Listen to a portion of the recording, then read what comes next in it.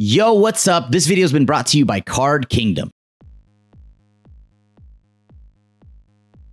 Yo, welcome back to another episode of Single Scoop. This week we're playing Glarb Midrange. That's right. When you look at Glarb Calamity's Augur, you do think of frogs, and maybe you gotta force it into a frog shell. But I just want to see what Glarb would play like on its own in a Sultai Midrange style deck. It's a 3-mana 2/4 with Death Touch. You may look at the top card of your library anytime, and you can play lands and cast spells with mana value 4 or greater from the top of your library. Vren the Relentless, tons of cards. Sheoldred, the Apocalypse, obviously still in standard and pretty darn good. Virtue of Persistence. Now, let's just make sure to clarify this here, and the reason why I brought this up is that you can't cast Locthwain's Scorn. You can cast the enchantment, obviously, but you cannot cast the sorcery side. However, I'm still playing it just because I think it's a good enchantment. All around, Glarb's ability to surveil too, and just help us dig through our deck, he just feels like a very powerful engine. So, let's see how we do on the ladder.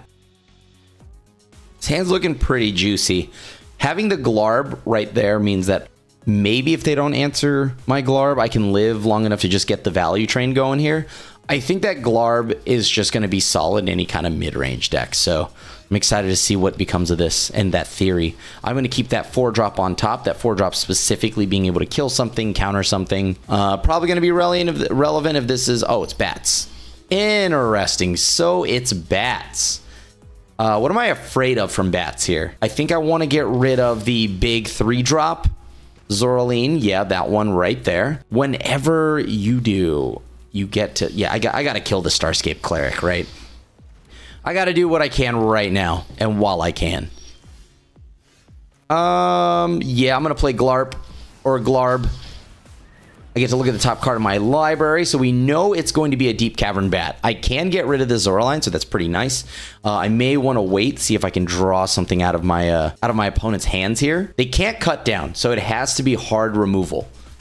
Like, actually just pure meany-weeny removal. Okay, so they're playing Essence Channeler. This is actually pretty good for the opponent here. On the brighter side, I guess I have an exiling effect, but on the downside, I don't think I have... okay, how does my opponent lose life? Oh, they can just keep paying with Zoraline. So let's go ahead and throw away some bats, you know, as a bat deck would.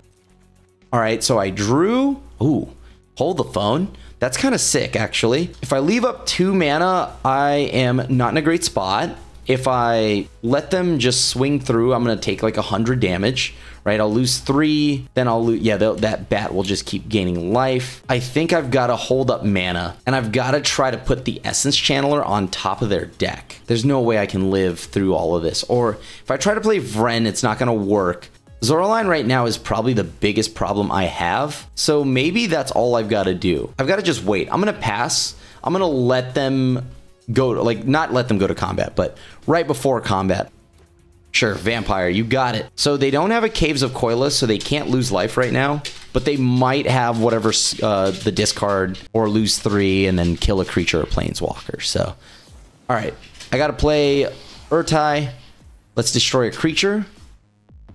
There it is. Zoraline's gone. They'll draw a new card, but now they're in combat, so I don't know what they're trying to do. They are targeting something in their graveyard. All right. You know, I'm somewhat of a bat god myself here, so I'm pretty excited for this.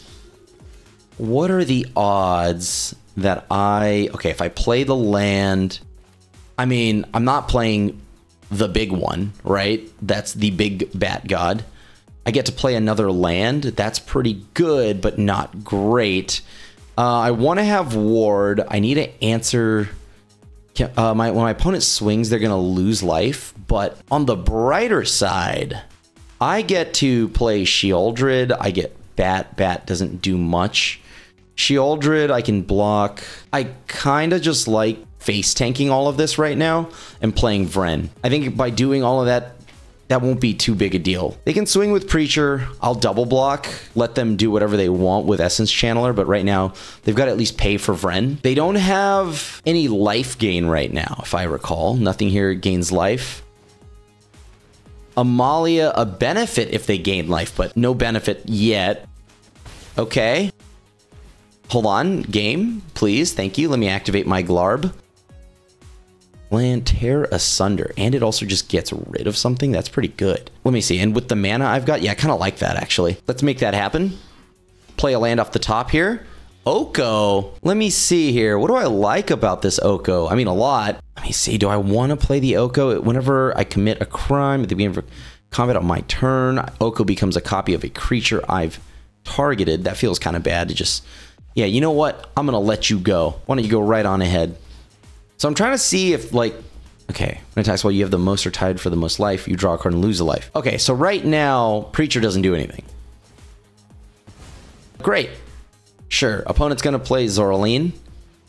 Yeah, why not? I'll go ahead and just exile Zoraline. Looks like opponent's just going to do some fair attacking here. I kind of like this. Sure. Do I want to just double block? If I double block here, that's pretty good. Because if I can draw removal out of their hands, that's pretty good. I'm going to activate the ability. Ooh, Virtue. I kind of like it like this. Okay. If Virtue is on top, I've actually currently got no problem saving my creatures here. Sure. Sweet. I'm going to go ahead and play the Bat God. Then I'm going to go ahead and get rid of the Essence Channeler, which is nice.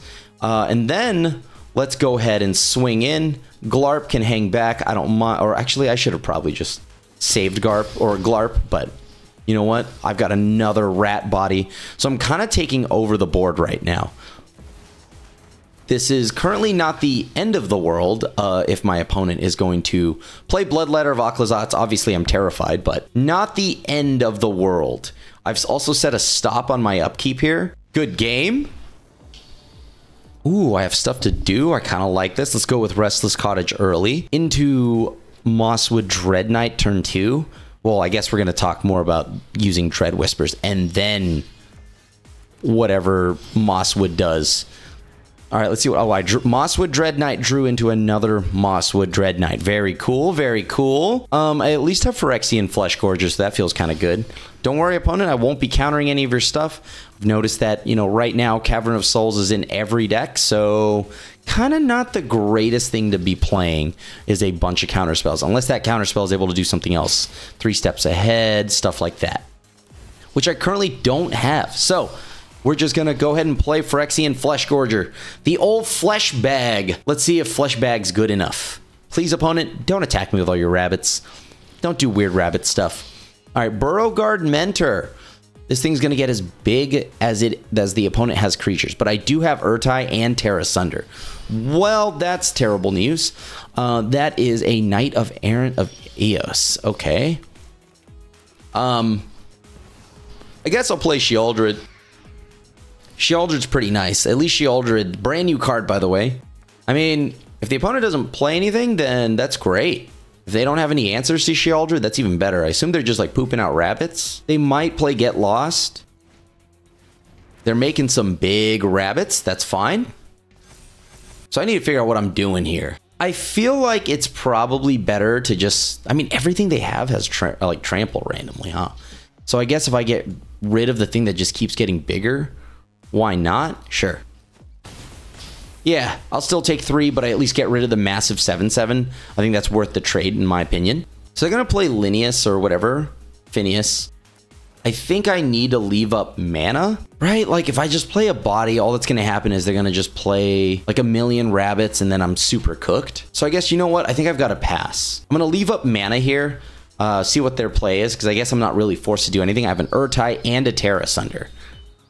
Let me see. If I counter that, that's the same as just letting them do something to me later. You know what? I'm going to let this resolve. Let the Valley Might Caller grow. See what they swing with. Maybe they'll commit more to the board here because they've got... Oh, yeah, that card's got to get countered, right? Yeah, I can't let the opponent have that one. Okay, so they can draw a new card. They can swing with, like, what, a ton of their stuff? That's fine. Believe it or not, I kind of just want to take all the damage from all the other stuff they've got. Block with Urtai, trade with the 3/2. Now I at least have Flesh Gorger plus go for the throat.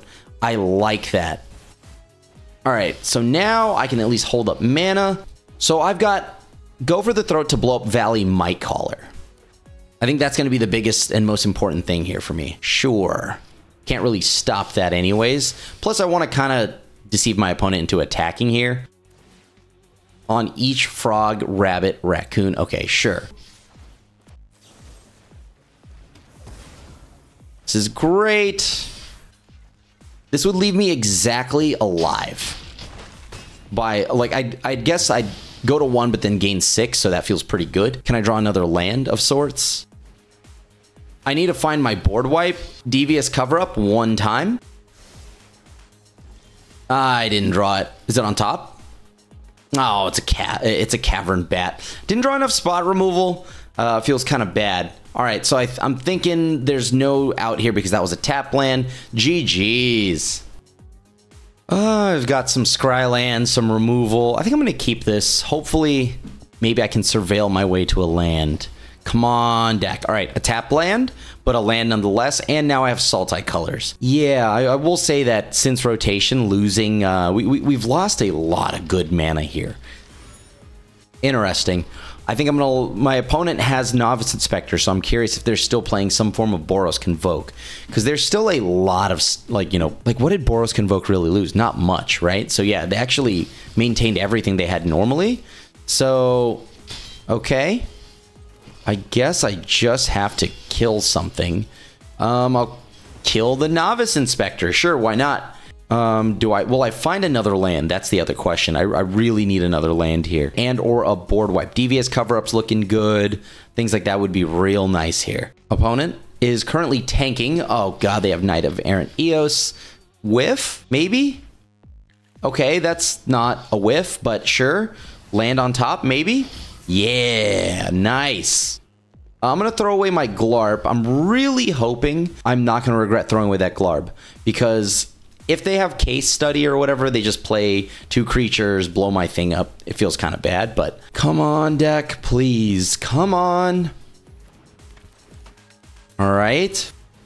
Yeah, this looks like they're going to play both those things and play the case and then just blow up my Glarb. And I do not have a board wipe in hand as it currently happens to be. Kind of unfortunate. And I know I'm not drawing a board wipe. Wish I had like some kind of spot removal or something I could have done.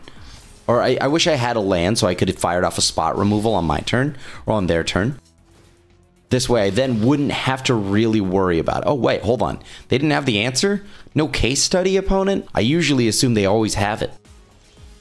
Land on top? Land on top. Okay, I'm going to hang back for a second here because I need to leave up my mana. So if they play the 3-drop, I've got to counter it. Assuming that they don't just Cavern of Souls me. And I don't know how I feel about Hornlock, Wailing, Knight Errant, but I do like Hornlock on Warden of the Inner Sky, things like that. If they don't do anything at the end of their turn, we'll go ahead and just surveil. I think I'm going to throw away one of these lands. We're going to see if I regret throwing that away, but I really need to look for Devious cover up here before my life gets too low. They also know that I could potentially just block with Restless Cottage. What would they block with that I'm afraid of? I guess I'll block the Warden of the Sky. Do they have like Witchstalker Frenzy or something like that? Because I guess I could just take all this damage. It's not a big deal. Warden of the Sky's Inner Sky is going to die to Death Touch. Kind of forces them to use the removal. And then I'm probably just going to go ahead and go for the throat so I can kill Knight Errant. Let's go ahead and tuck one of their tokens, right? Doesn't matter where. So now they can hit me for essentially another 2, and I can block again. Great. Sure. So they'll make, what, 2 treasures? That's pretty good still. They're tapped, thankfully. Okay. Very generous of them. Thank you. I guess let's block the one that makes more bodies. Going down to 1. They'll get another tap treasure token. Let's go surveilling. I'm a little bit afraid that they might just have the cat. They're playing in such a way that leads me to believe they might just have the cat. Well, this is great news because now I have black mana. I played that wrong. I should have probably left up something. I should have played the Sheoldred off the top first before playing the Mirex, knowing that I fully well could just find another land, but whatever. Glarp value train, let's go. They've got so much mana. Like, I am so cooked. On the brighter side, I do get to, like, at least tuck one thing. All right, so they're going to draw another card. They're down to 16. I mean, hey, maybe they'll just draw themselves into the ground here. So they've got 7 mana. Can I die from here? They would have to spam 4 1-drops or something along those lines. Yeah, 4 1-drops and then play the 3-drop that gives everything haste. Okay, so they're just going to go ahead and make some bodies. All right, let's surveil. Land. So I'm going to probably throw away the whatever Blooming Marsh. I feel like I should leave up mana yet again because I need to leave up Hornlock Whale. Glarb is going to probably throw away the other Glarb, if I'm being completely honest. I would like to play this Vren because this Vren would be huge. Probably pile on a ton of bodies, but in all seriousness, I don't think I have the time, right? I got to pretty much leave up Urtai, which I guess in theory should have meant that I should have left the Blossoming Marsh or whatever, Blooming Marsh on top. Because Blooming Marsh on top would have meant that I could play that land, still played a 4-drop and a 2-drop. Next turn, been able to do all the things I could ever ask for. Sure, you got it. I think I'm going to let this one go through. Nothing really threatening me yet. Imidane's Recruiter doesn't look to be enough yet. What does the opponent have now? Probably the same extra combat spell. I think they just have the same extra turn spell or extra combat spell, the Great Train Heist, which I kind of am okay with them just resolving. Yeah, that, again, still feels okay to me. I'm going to go ahead and just tuck the little token that currently exists now with Hornlock Whale. I think I've got to try to... No, I kind of like Glarb now, knowing that it's going to die. Yeah, that's fine. Run it. Okay. Wait, what happened here? First strike? Oh, that's a problem. I didn't account for... Wait, I didn't know it got first strike. I thought it just got +1+... Oh, wild. Well, maybe should have paid attention to that part. All right, well, time to play Glarb again. Land off the top. Oh, there's the Devious Cover-Up. Okay, so now I'm just left sitting and waiting. Definitely not in a rush for anything here. Devious Cover-Up on the top right now. Glarb, thank you, sweet baby Glarb. Vren's going to be pretty nice. Oh, human. So the opponent is going to go for all the token stuff right now. And then immediately... Wait, they just tapped... Ooh, that's wrong. Because Cavern of Souls just auto-tapped. Because they wanted to keep that Cavern of Souls untapped. Sure. You got it. Oh, to Glarb. Okay, sure. You got another one of these Legion Extruders or whatever? I mean, at the end of the day, this is fine. I may not have to spend any of my resources, fully knowing that I've just got Devious Cover-Up on top. Kinda am A-okay with them also just playing that other recruitment thingy-mabobber. Sacrifice another artifact, sure. I'm gonna get rid of Legion Extruder now. 8 mana. Am I a Greed Lord if I play Vren? I don't actually think so. I'm going to play Vren and hold up the removal spell, because I don't actually have to attack. That's the beauty in all of this. My opponent just plays a ton of stuff and potentially just like speeds past me with a bunch of haste, but I can definitely... I have a feeling I could still survive. Plus, the humor in Sheoldred dealing them 2, especially after killing something with Urtai and then Urtai forcing them to draw Sheoldred, proving that it's still a pretty good card. Play your little Imidane's Recruiter or you're going to die to Sheoldred. Makes a body with Mirex, okay, maximizing the amount of things they can play. I can also just counter the Imidane's Recruiter's haste trigger, right? Yeah, the ETB. I think I'm going to do that. But then again, they might just have another copy to play, but whatever. Oh, we're doing that. Okay, sure. Opponent's going to play Knight Errant of Eos. This is pretty good for us. I know you want to play that Imidane's Recruiter. Please. They got a backup Imidane's Recruiter? Solid. So why wouldn't you just play the one that you got in the hangers? Oh, nice. Yeah. Yeah, come on. This Devious Cover-Up's going to be a blowout if they go for this Imidane's Recruiter. Come on, I know they want to. I know you want to. Wow. Wow. Okay. Cut down's pretty good. I do love me a good cut down here. You got it. I don't know if they would block with everything, but I guess there's no reason to because I am going to pick off an Imidane's Recruiter for a fact. So let's go ahead and surveil. I kind of love both of these. Helps me rebuild the board pretty quick. All right, let's go collect some evidence. Oh, I should have just actually attacked because I realized I may not get any value. Because, you know, Deadly Cover-Up will resolve first before it does anything else. Oh, everything is exiled. That's so awkward. You know, Vren, now I feel silly. I shouldn't have done that. I apologize. Let's just get Knight Errant of Eos. They have double Imodane's Recruiter in hand. Oh my god. So I'm definitely gonna see them play the train troops. Everything that the opponent just did was exiled. Sure, opponent. I could have countered that, I guess. Yeah, go ahead, opponent. This is fine. I'm just gonna blow up your Imodane's Recruiter. Yet again. Take 6. I'm gonna play another Glarb. Glarb will then allow me to play some fun stuff here. All right, opponent. What do you got? I'm just gonna keep sitting here and hanging out and waiting for them to play, I don't know. If they play the train troops, that's not actually that bad. I think I need to counter this half of the spell. So I am gonna counter Imodane's, the train troops spell. All right, they'll draw a new card. But at least now, that'll be the end of that. So that's 1, 2, 3 Imodane's Recruiters dealt with. And then the 4th one is in exile. So they have one sitting in the hangars. Not great, but not too bad either. And if they don't start playing some stuff, I'm just going to go ahead and play... That's weird. Okay, sure. If they don't start doing anything, I'm going to just play Virtue of Persistence. And as it stands right now, this feels pretty good. They're just going to play Imodane's Recruiter. I will gladly block that. Swing on in. Because you're committed to it now. They just played their last Imodane's Recruiter. So this feels pretty good. Oh, there's no way, right? They're not going to just hang back. No, they are going to just hang back. Perfect. So the weirdest attack ever, because I will just block the 3-2. That's all 4 Imodane's Recruiters. Oh, that's so good.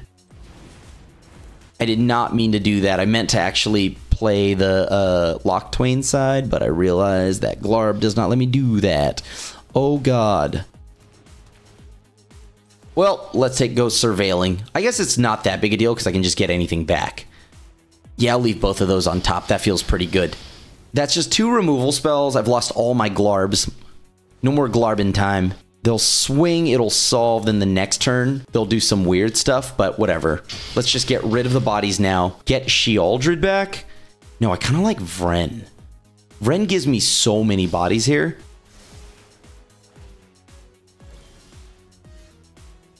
Vren is good. Gives me a body. I can kill the flyer. Get a rat. Yeah, I think I like that. Let's do that. Okay, so I'm going to go ahead and kill the flyer. Boom. Let's see. So I want to be able to just block pretty freely. So I think I will. This will give me another body. I'm going to just play a 7/5 that's got lifelink. So they've got to get flying right now. And I know they do not have any more Imodane's Recruiters. No, not this. They're going to bounce the case back. Oh, no, wait, what? No. Oh, I guess, no, wait, yeah, if they bounced the case back, they could have still done it. They just have to pay 7. Not that big a deal. Oh, no, you're fine. And I'm sure somewhere right now in the comments, somebody's like, oh, Krim, you already had lethal. Let's pretend that I didn't, though. Okay, opponent's just going to GG pick him up, I think. Good game. We got there. Glarb'in 3 is looking pretty good, so I'm going to just do exactly that. Black and red.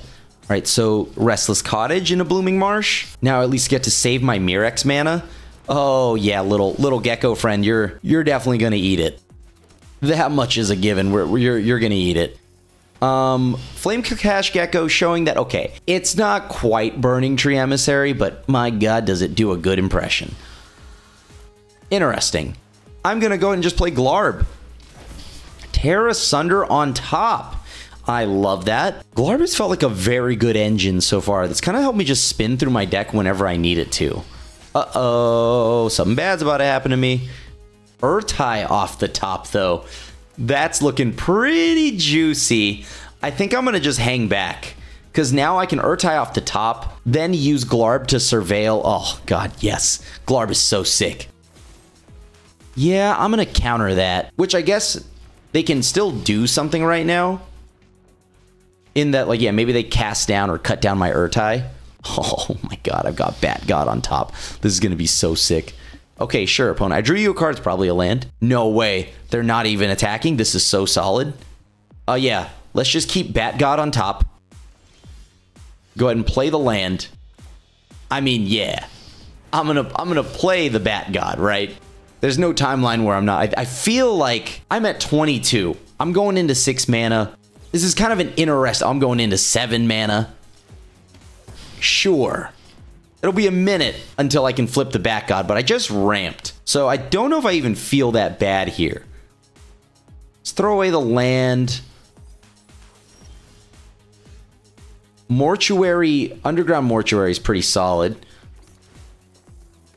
Do I have a way to draw a card? 3, 6, 7. I kind of like the ability here to just go ahead and pick something off. So I'm going to hold up mana, see what the opponent does. Hold up Urtai Resurrected. Seems like they like to play with some throw for the goats. Pretty solid when I already know I've got, like, how do they beat Phyrexian Fleshgorger? Yeah, I'm probably going to counter that, right? For each opponent who lost life this turn. Yeah, I'm going to counter that. I'm going to just go ahead and counter that. All right. Draw a card. Better that than them, like, getting a huge power boost from a bunch of random stuff. All right, and that's good enough for them. Glarp and all the mana I could ask for. Sign me up. Mosswood Dreadnought's actually pretty good here. Let me see, if I play Glarb on turn 3, that's not the worst. Oh no, it's the Vine Lasher. Yeah, I think I can take a damage for a few turns. I don't think it's worth losing the tempo here, because then I'm off Glarb entirely. Oh, it's Lizard. Oh, interesting. Well, I'm gonna play Glarb. Do you got anything? I hope not, but I know that you have Menace, right? Or no, Gev has just Ward. The creatures are going to be pretty darn swole here, if I recall.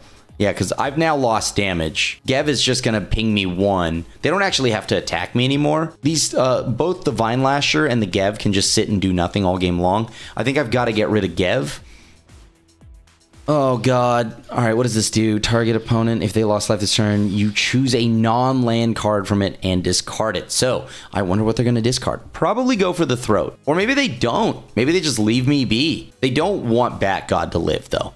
Bat God is a problem, and it's going to be extremely resilient and gain me a lot of life back. So I think that's probably where they're sitting right now, between Go for the Throat or Aclazotz, or randomly Glarb, but I don't think they're taking Glarb. They already have to deal with one in front of them. Whale on top. Can't play it, though.